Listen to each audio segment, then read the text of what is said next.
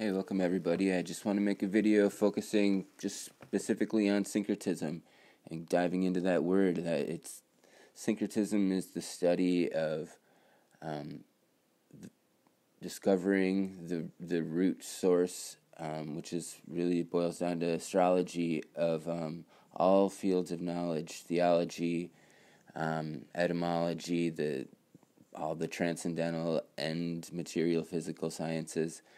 They all go back through astrology as the way the creator of the universe operates and functions. It really is the mother science and the mother language.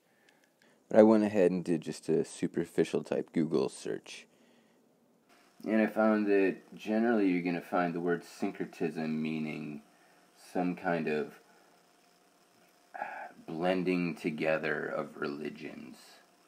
You know, as though you're like, oh, we want to make peace on earth, so we're going to just sort of turn all of these religions into one kind of a thing, and I don't know, it's almost described as some kind of a new agey way forward, when in reality, syncretism existed before all of those religions. There's no authenticity of any specific religion being sacrificed in the pursuit of syncretism. It's actually quite the opposite. It's not watered down Christianity and watered down Islam and watered down Judaism. And it really doesn't have anything to do with religion, necessarily, other than the fact that the religions are completely built on syncretism and encoded with syncretism, and they're the books we're all most familiar with, the stories of, we've, unfortunately, our spiritual leaders, so-called leaders, have literalized the texts of the holy books, and the transcendental nature and the syncretic nature of the words and everything about the message contained in all those books is lost, really, because the translation has always been material, literal, and it hasn't been allegorical, metaphorical, unless, you know, in certain situations, if it doesn't seem too real, then the interpreter, the preacher, might sort of say that it's metaphor here, but over here it's literal. But to say it's a metaphor is one thing, to interpret that metaphor is a whole other thing. And so we'll get into all of that, but yeah, I don't know, there's thousands of registered denominations of just Christianity. There's all these different religions. They're all the same. They're all absolutely the same. They're built on astro-theological foundations. It's astrology. It's metaphysics. Let's just kind of look at the word syncretism. You know, you see that it syncs things up, synthesizes. And just looking at words, I think about thinking syncretically, because I think that's where we all need to get. And I think sort of the two poles that need to be balanced in order to kind of have a syncretic perspective in your mind is that there's the critical is sort of the left brain way of looking at the world, and the sympathetic is sort of the right brain way of looking at the world. And I think we kind of get lost in polarities. I think that's your left-right political paradigm. It's kind of summed up there a little bit. You know, they obviously each flirt with each other. Nobody's purely critical and nobody's purely sympathetic. But when you kind of get it, you know, get a pretty honest view of what's going on, that's kind of what's happening, and it's kind of what they each claim to be. But when you can kind of rise above both of those and bridge the gaps of those, it's really what balancing the left and right hemisphere is all about. It's why meditation is so extremely focused on and all. You know, the Bible is filled with it. You just don't know how to read it yet. It's telling you to meditate. really, because that's how you balance this left and right side of your brain so that you can finally see syncretically. And it's really, really, really powerful to be able to do that. And as we get into this, you'll see that it's in the language. It's everywhere within the language. You can kind of ignore the language and pretend that words are just words. Or you can start doing some of your homework with astrology and the terminology and start seeing how root words are connected all over the place and just certain letters. Um,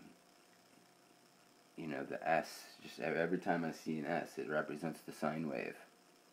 Every time I see a T, it represents the cross. Anytime I see EL as a prefix or a suffix, it's electricity or Saturn. Because Saturn is the elder. And there's other things like mag is always magnetism or Mary. And ion, anything that ends in ion, that's just a specific charge along the zodiac that word represents. And that's what the core of getting into this syncretism is all about. It's easier for me to focus on the biblical aspect of, this is science too. I keep focusing on the religions, but the religions are the things that the holy books and the texts have the truth written in them, whether we're able to admit that or not as adults. The holy books are filled with truth. Science books, on the other hand, not so much. That's why it's pretty important to sort of not throw the holy books out because of the way religion was introduced to you. Because nobody got a healthy introduction to religion. I don't know of anybody who did. But we can change that for our children if we take it upon ourselves to do our own homework and then, teach others, starting with our families. But, within the, I'm going to focus on Christianity a bit more because I grew up in a Christian culture. I'm more familiar with the Christian stories. But again, this is all religions, and this is all mythologies, and all the nursery rhymes and all the fairy tales are all built into this syncretic way of explaining nature. Within Christianity, God, as it were, created the world with his voice, in a literal sense. But it's vibration, You're creating torus fields when you speak. And the idea that all of this is encoded in language makes absolutely perfect sense. But you'll start seeing that all these languages are the same across, crazy different cultures that you wouldn't think they don't seem to sound the same. But when you start breaking things down phonetically, there's a lot of root phonetics shared between the languages.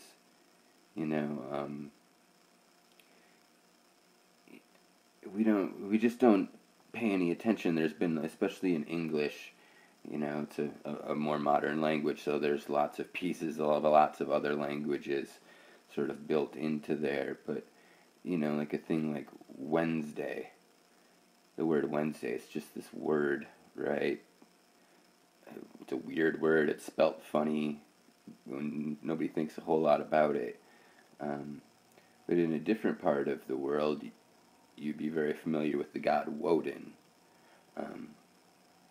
which is Mercury. And in French, Wednesday is Mercredi, Mercury Day.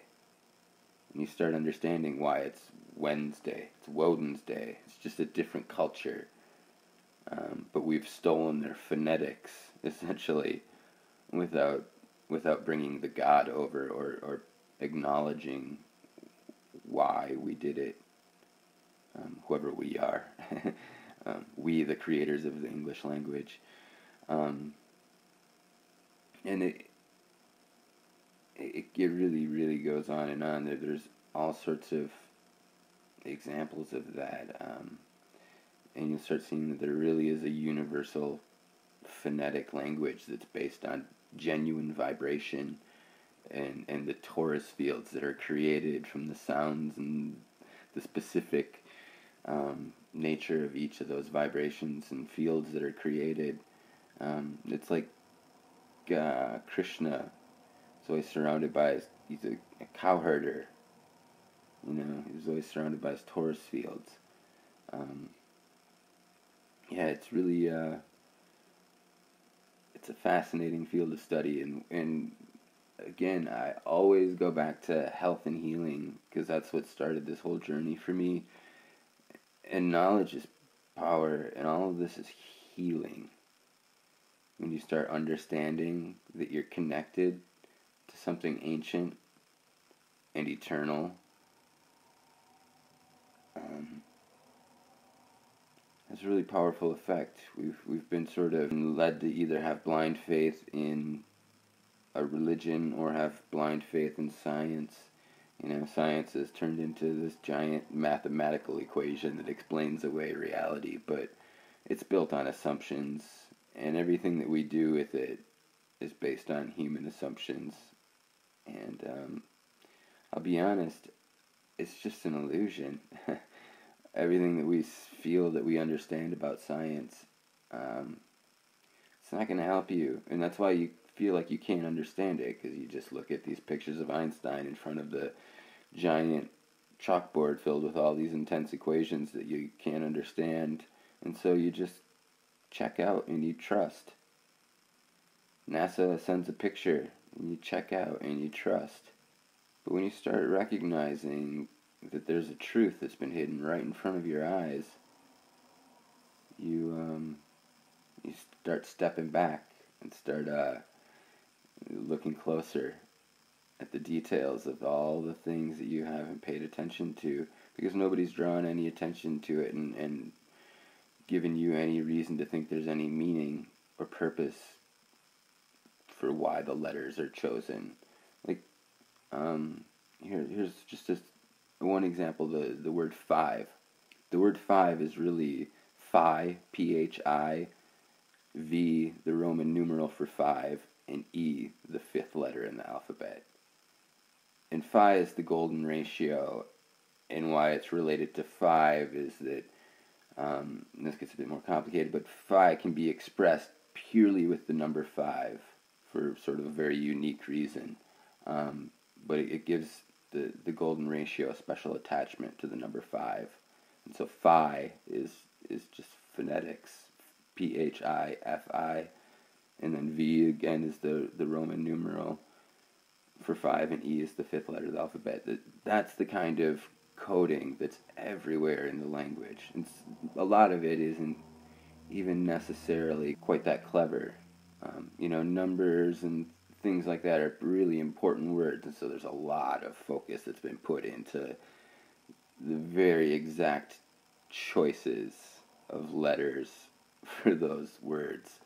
You start thinking about 8 and H, the eighth letter, and they both have this sort of GH, these sort of elements to them that don't necessarily need to be there. Like 8, why is there that GH in 8? And I don't know the answer to that or to a lot of these other things, but it does all seem to go back to the electromagnetic nature of reality and how that reality plays through the astrological fields and through our lives. And you start getting into looking at all this stuff more, you realize that it's just there's a code everywhere for everything, and it's in the language, and it's beautiful. And I'm going to get more specifically into all of that, but thank you again for coming along for the ride. That's Syncretism, your introduction. Peace and love all. See you next time.